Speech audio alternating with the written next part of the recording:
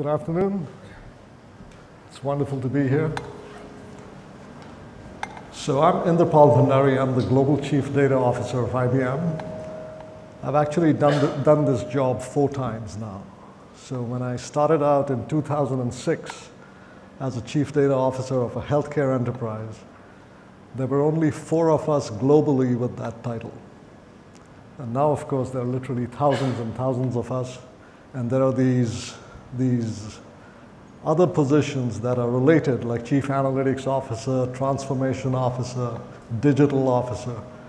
These were all proliferating after that time. So I had the fortune of being there at the right time, and I continued with the profession, and I grew with it. And I think of the original 4, I'm the last one standing, still doing this job, which I don't know if it's good or bad, but it certainly allowed me to make a craft of it. So I know exactly what I'm going to do day 1, stepping into a company, 6 months, 12 months, 24 months. So it has allowed me to do that. So I'm going to leverage some of that experience. I'm also going to leverage the experience that we've had at IBM in terms of transforming the company using data and AI.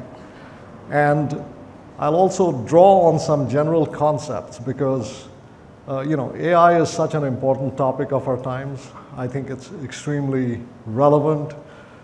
We need to understand it. We need to direct it. We need to leverage it, etc. So with that as the backdrop, let me give you a few facts and figures. So pre-pandemic, when we talked with CEOs, there was a small percentage of them that used to think that digital transformation was important. Then the pandemic hit, and over the course of about a year, we saw, this is as IBM, our customers, the interest, the awareness at the CEO level was just, it went through the roof. And we've probably had as much digitization in the last year and a half as we did in the previous 10 years. Mainly because people realized that there is no option. We have to do this. And it's not just for engaging with our clients, but also our employees, because employees also started viewing the world very differently. So that was the great digital shift. Now, one other thing that became evident as these enterprises started down that path was they began to realize that the digitized version of their business was more resilient, more scalable. Just in many ways, it had some tremendous advantages that the previous approaches did not. And that began to make them think about, maybe we ought to reinvent businesses. Maybe we ought to invent new businesses. And about 55% of the CEOs we talk with say that by 2026, there's a large percentage of their, well over 50% of their business will be new products that they don't actually have today. But that's because they've developed an appreciation of what digital transformation actually is able to do and the advantages and the benefits thereof, and then think about extending it to their own business because they have to be forward-thinking, right? That's the nature of the beast. You've got to be competitive, and if you're left behind, then it's not going to be good. So what we see now is this whole emphasis on reinvention of the business, primarily, obviously, using technology. So which has also then led CEOs to understand that technological eminence is going to be extremely important. To the extent that you can align technology with your business and your digitization approaches, it's going to afford you tremendous advantages. And in the studies that we've done, it's got to do with client centricity, employee experience, automation of not just AI, but business processes, and some core things like that that'll take the business to the next level. All right. So I said I'm going to say a few things about AI before we actually get into what we did at IBM. And this is going to be at a general level. I'm not going to get technical or geeky on this. I think it's extremely important for people to understand at a gut level what these systems are about. So At IBM, we like to refer to them as augmented intelligence systems. And I'll explain why that is. It's basically, there's going to be a decision maker in the loop, and these systems have to work with that decision maker. The decision maker is going to be human for the most part. There are examples, like algorithmic trading and things like that, where, yeah, it's going to be totally automated. But for the most part, you will have a human in the loop. And if you keep that in the back of your minds as we go through the rest of this description, it'll all begin to make sense. So first attribute that these systems must have is expertise. They have to be expert at something. It could be, a particular discipline like medical science. It could be a process like supply chain. It could be a whole domain like banking, but the system's got to be an expert at something. That's the first E. I use the 4 E's to describe them. The second E is expression. They've got to be able to express themselves naturally. What do I mean by that? So that the human decision maker can actually understand what the system is recommending. So I'll give you an example. This is my second go-around at IBM. First go-around, nearly 2 decades ago, in fact, over 2 decades ago, I was part of their research center, the IBM Watson Research Center. And I ended up creating this computer program that was used by every team in the National Basketball Association in the US. And the teams would use this program to surface hidden patterns in data from game data. So they could actually plan out their lineups and their strategies for the playoff games. The playoff games are the knockout stage of the sport. And I remember very clearly the first time there was a really counterintuitive pattern that was found by the system. It essentially came back and told the coach, they were down 2-0. They had lost 2 games. They had been blown out of 2 games. They came back and told the coach that you should play your backup point guard and your backup forward in your starting lineup. Now that's like saying, play your tailenders instead of your openers. Have the tailenders open up the innings versus your openers. Or, don't start your star striker in soccer, put in some backup player to start. And the coach calls me and says, you realize if I do this and we lose the game, not only will I lose the series, I'll lose my job, I'll probably lose my career because everybody will think like I'm a total, I don't know what I'm doing. And it hit me that with these systems, which essentially surface counterintuitive things, which infer things, they've got to be able to explain what it's about. Otherwise, you have that reaction, right? Think of a medical system that tells the surgeon, amputate the left leg. The surgeon's not going to do that. He's going to say, why? What other options did you consider? How did you arrive at that reasoning? They've got to be able to explain it. So natural expression for these types of system is critical. Just to give you an idea, the way we solved that problem then was we showed the coach the video clips of the 2 games they had lost when those players were on the floor, their starting players. And then they realized, yeah, this is a really good idea about replacing them because these backup players do very well under those circumstances. They could see it, but that context was missing in those old data mining programs. Today's AI systems actually do a much better job of integrating context because they're able to not just process structured data, but also unstructured data like video, audio, scene composition, etc. Third E, education. So these systems are not programmed in the conventional sense. Yeah, somebody programs them somewhere, but when you're working with them, you don't write, rules in code. You don't even write business rules using some interface. You teach them by showing them data. So they learn as we learn. It's basically about data and edge use cases, and then they kind of begin to understand what to do, and so they are educated in that fashion. Last E is evolve.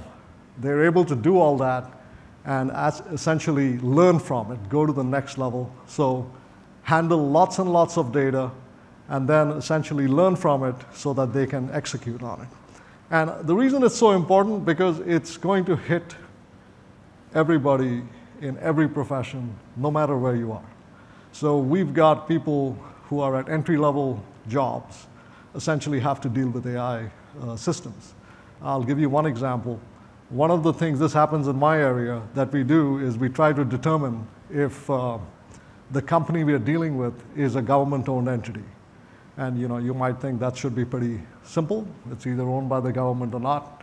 But it's actually very subtle, because in many cases, it looks like it's not, but potentially is. So, and today's systems are able to understand that, and they can kind of surf through the internet, see whatever publicly available information is there in close to real time, and find out things like the founder of this company was just appointed to a very high-ranking government committee. May or may not say that they're government-owned, but it becomes relevant, and then the person who's making that determination has a much better discussion with our lawyers and our salespeople in terms of finally arriving at a judgment, which is right? It's very important for us. As a global company, we want to be ethical and deal with, in each country, exactly what the laws say. And the laws are very different for government-owned entities. But that's an entry-level position. So I would submit pretty much everybody's job is going to, at some point, be changed by this. And that's exactly why I think it's extremely important. One of the other things we learned, so in 2011, we had an AI program that won the Jeopardy competition in the US, right? This is the Q&A competition, the quiz competition, and it won it. And in 1990s, somewhere there, we actually had a computer program that beat Kasparov, who was the chess champion at that time. So the question is, what were we doing since then? Well, we kind of realized, again, with these systems, there are certain things that are extremely important, perhaps more important than the algorithms, if you're going to do this stuff in a socially responsible kind of way. So what are those things? One is transparency, because if you think about it, when a system like this is working for a particular company, sitting in a business process, it learns the intellectual property of the company. That's what it's picking up. So the executives of the company have to be very confident that whoever is the vendor, the maker of the system, is not going to disintermediate them. So the transparency has to be exceptional. I talked about explainability already, why that's important. Robustness. These systems are also pretty fragile. They're very smart, but they can be very fragile. So you've heard the examples of, the self-driving car essentially gets fooled by a full moon thinking it's a stop sign. Well, it just depends on how these systems are trained. So you could have an adversary, shows them examples and edge cases that are misleading, and they can kind of be misled. So they have to be robust.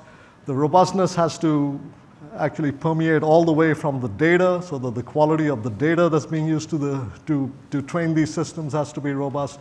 The pipelines that are used to, these systems run thousands and thousands of experiments, so you kind of have to have these pipelines to set this stuff up so that they can actually be streamlined and do things in a reasonable amount of time. So all that stuff has to be robust. The last two are actually even more interesting, right? When it comes to dealing with data about people, there has to be a level of fairness that's got to be baked into these systems. So think of it this way. Let's say there's a large retail organization hiring thousands and thousands of employees, and they're using AI in their HR hiring process. If there is a bias in that program, the decisions are going to be, tuned to that bias. And if it surfaces at some point, then essentially not only is that program ruined, but the company suffers tremendous reputational damage and so forth. So extremely important. I think even from a competitive standpoint, I think all this stuff will become a differentiation, right, for a company that adheres to this versus one that does not. So fairness is extremely important. The other thing, when using data about people, the privacy has to be of utmost importance. Now, why do I say that? Because these systems infer stuff. So it's not like you look at the data that's there, and you look at it and you say, oh yeah, I can see this. This is somebody's name, address, birth date. It's got to be kept private. Since these systems infer things, so there was an example, infamous example, about a large retail organization in the US that started sending essentially pregnancy-related information to a household. And the dad was extremely upset, addressed to his daughter, 16 years old. And it turned out that they were looking at data about shopping patterns. So not private, from a privacy standpoint, nothing really that would be flagged, but with the health rules for privacy. But they were able to infer that the lady was pregnant, totally violating her privacy, right? So you've got to, for the privacy for these systems has to be, again, at a different level. So those attributes that you see there on the right, extremely important to be baked in with these systems. I think not just for the right societal impact, but also for the competitiveness of these companies, because eventually companies that don't have this baked in are not going to succeed. I mean, that's my opinion, that's our opinion. I think that's of utmost importance. So we've kind of taken a platform approach. We knew the algorithmic stuff, but now we've kind of recognized that all these other things are extremely important, must be part of the platform that you bring to the table when you're dealing with these systems. Let me switch back to my experience at IBM now. So the first thing I do when I walk in is I create a data strategy. And there are 5 steps that I go through as part of the craft. I'm only going to cover the first one here, but you're welcome to contact me later and we'll talk about the others. So data strategy essentially is to enable whatever business strategy the company is following. So in IBM's case, I determined that the business strategy was cloud and AI. They wanted to make money selling cloud and AI systems. Now we sold, we made a lot of money selling mainframes and middleware and all that kind of stuff, but every senior executive was clear. Going forward, the company is going to make money through cloud and AI. And that raised the question, well, what does AI really mean for an enterprise? It was clear what it meant for a consumer because of the likes of Google and Amazon and so forth, but for an enterprise, what does it mean? And we recognized that we didn't really have a good answer to that question. So I proposed that our data strategy should be to make IBM itself into an AI enterprise, thereby understanding what that's all about. And that will then allow us to move forward with our clients and customers who look a lot like us. So that became our data strategy, and then that kind of told us what data to govern. So for instance, if it's about AI, it's not just structured data, we also have to govern unstructured data. So that's why there's a little bit of a sequence there. And we kind of move forward with developing an AI enterprise within IBM itself. And I'll tell you a little bit about what we learned. So one major lesson that came out of that was it wasn't just about data, wasn't just about technology. Those two are kind of obvious when you do something like this, But it was also as much about process, because we learned that what AI means to an enterprise is that you have to infuse it into every major business process, whether it be supply chain or procurement or marketing or my area and data, as the example I gave you. It's got to be a part of the process. And then finally, the people aspect, the culture aspect is perhaps even more important. If you have somebody doing a job, right, just go back to my simple example about that government-owned entity. If the analyst that's doing the job is uncomfortable dealing with an AI system that's making these recommendations and justifying it and so forth, if they don't understand it, they're not going to be able to do the job. So then it behooves us that people are retrained, they understand what AI is about, and then they're able to actually have the right mindset as well as the organization has the right culture to be able to do this. I would tell you that the easier parts of the puzzle are data and tech. The much harder parts of the puzzle are the process and the people. So that's kind of why I try to stress that. And I will also say that they have to move in lockstep. If you go too far ahead with one or the other, everything stalls until the other dimensions catch up. So that was one major lesson I wanted to find out. I'll give you a few examples of what we ended up finding when we were able to infuse AI into every major business process. We found out what the major outcome is. The major outcome across the enterprise is you end up decreasing the end-to-end cycle time across these major processes in very dramatic ways. On average, 70%. So there are huge gains to be had by getting this done. And you can see we've got this implemented in all kinds of different processes spanning marketing, sales, finance, and operations. And you get a sense of what the value is, as well as how you go about it doing that in an enterprise. Some other lessons. To the point I made earlier, infused in every business process means everyone's going to want to use these systems. It won't just be the data scientists and the nerdy types and the geeky types. It's going to be your salespeople, your marketing people, your frontline people. They'll all want to be able to use these systems because they all see the value for the insights. So you have to design with that in mind. So that's one major aspect of this as well. Also, a little bit about, if you look at the benefits, you'll also get a sense of why this becomes important. So why you need these systems, why in fact it's almost inevitable. So I'll make a few comments about that. So we see a lot of value, we've seen a lot of value on the governance side, regulations, so forth, multi-cloud integration, the ops, just intelligently automating the ops, and then the customer experience and the employee experience. But I'll give you some sense of why this is in today's world. So most large enterprises will make use of multiple clouds. I think we make use of 9 clouds. Maybe it may be more, but at least 9 clouds. Most enterprises are like that. They will make use of that many clouds. Then they're going to be, so within this are public clouds, private clouds. There'll also be on-prem locations. There'll be certain locations that are legacy, which you haven't been able to change. The drivers for all this are twofold. One is workflow. Certain workflows so critical, you don't want to put it on the public cloud for some reason. You're nervous about it. You're going to keep it very close to the chest. The other is regulation. What you can do in Singapore, you can't do in Germany. Countries have different regulations about data.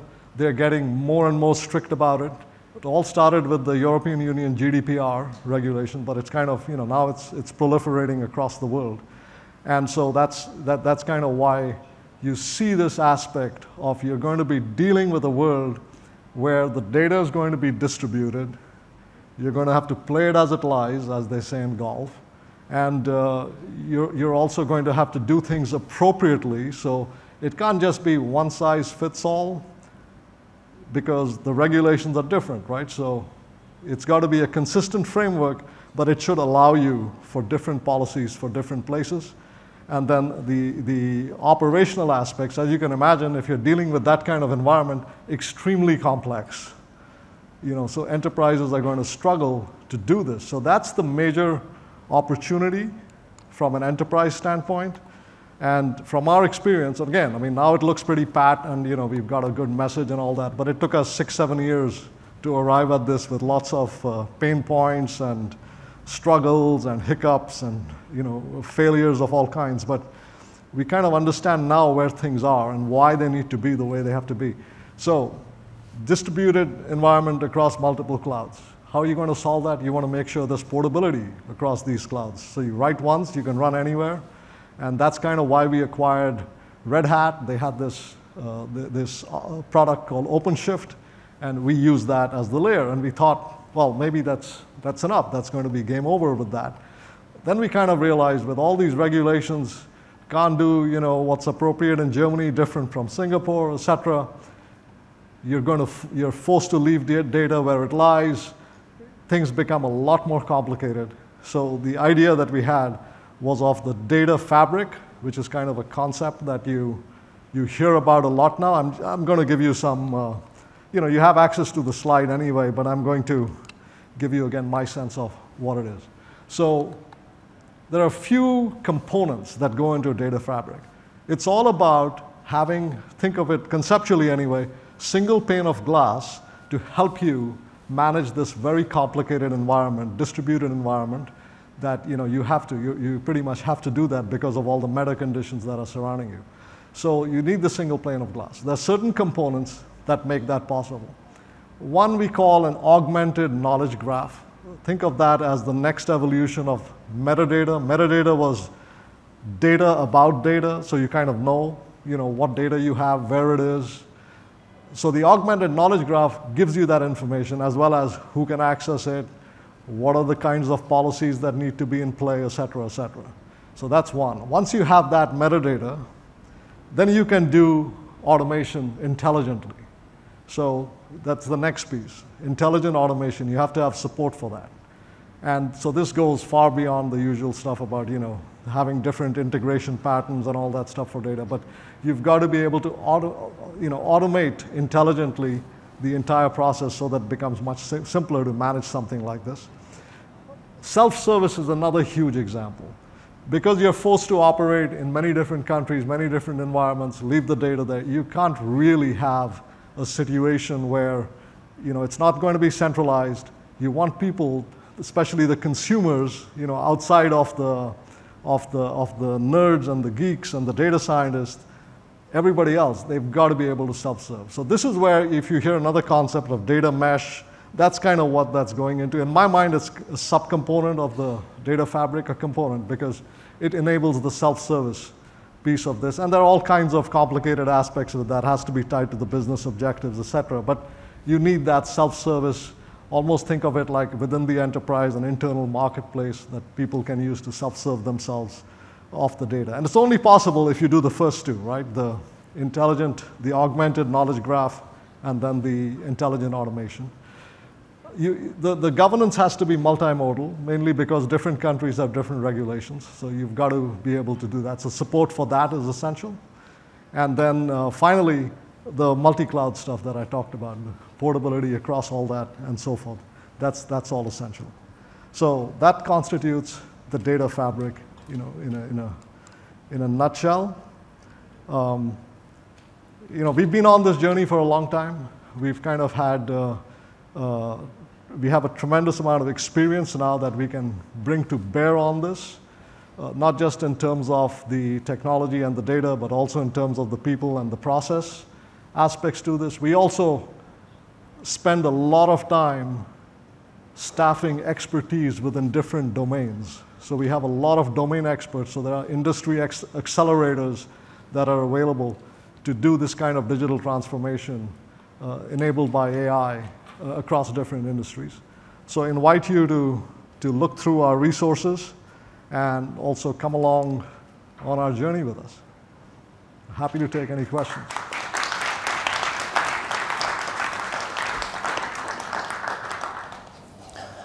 That's great. Thank you so much, Inderpal. I'll just take that from you. Thank you. Right. Oh, I was going to say, are there any questions, but there are hands already in the air. If we can just take the one at the back of the room, please. And if you can just start by saying your name and where you're from, please. Sure. Thank you very much. That was really interesting. So I'm Alham Salnaimi, the CEO of Pometry, and what we do is temporal knowledge graphs, which is the idea that you take a knowledge graph and you have the full data lineage for some of the issues that we've discussed. I have two questions. The first is dying to know if that basketball team actually won the match. And the second question is, you've been in the industry long enough to see a lot of these things being rebranded, recycled, and coming back again under different concepts. Data fabrics, knowledge graphs, contextual intelligence, the likes. What really excites you about tomorrow, and how do you recommend others to adopt that piece of process? So first question, they won that game. So this was the Orlando versus Miami. They were the two teams. So Orlando was the underdog. So they were down 2-0. They made the change.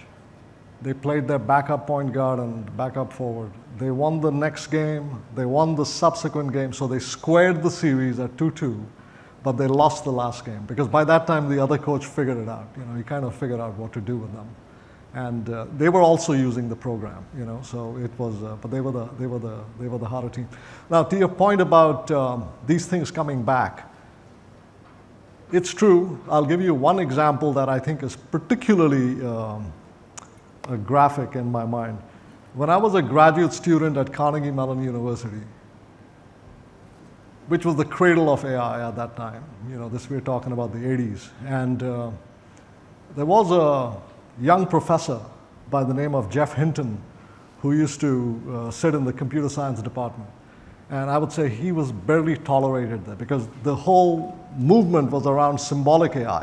I mean, my thesis was, in that direction with people like Herbert Simon and so forth, again, fathers of AI. And Jeff was tolerated because Jeff was he did neural networks. And everybody thought this is just some off-the-wall thing, never going to make it, etc. Jeff kept at it. 2 decades later, he is the father of AI now in the sense that these deep learning systems have taken over everything. And why did that happen? It happened because the hardware caught up to the concept, the proliferation of data caught up to the concept, the internet caught up to the concept, and eventually it all started to see fruit. So I think that's one of the things.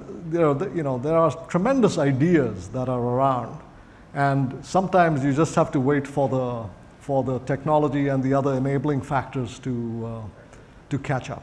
I think, in terms of your other question as to what excites me the most, we live in a tremendous time. I mean, for myself,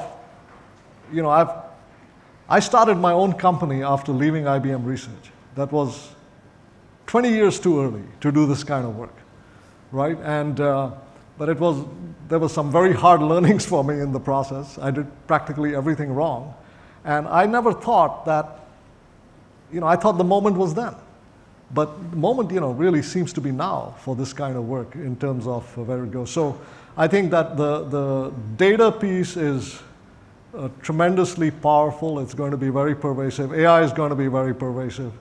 The use of the edge technologies, just because it's going to enable everybody to receive the insights and the benefits of this technology is going to be tremendously effective. And longer term, with the work that's going on in quantum computing, which is of course a complete game changer, it's going to be a different world that we go to. I think that's another really exciting development. Biotech is another exciting development with all this stuff around CRISPR and things like that that's happening. So tremendously exciting times, but also I think, now I'm speaking personally, tremendously important times to actually have people understand the importance and relevance of these things that are going on, so that they can actually then help shape the direction. It takes me back to the example early on.